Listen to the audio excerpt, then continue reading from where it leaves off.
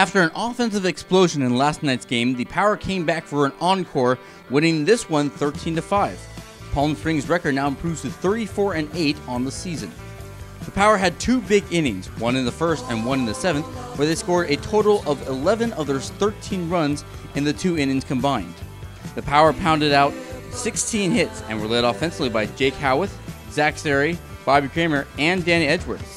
Each of those players were on multiple times in the game and had multiple runs batted in. Here's what Danny Edgeworth had to say after the game.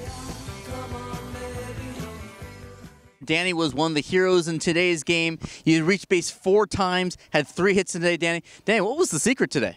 You know, coming out of a slump, you just want to get singles at first. And when you get the barrel on the ball, good things happen. So that's when you reach base.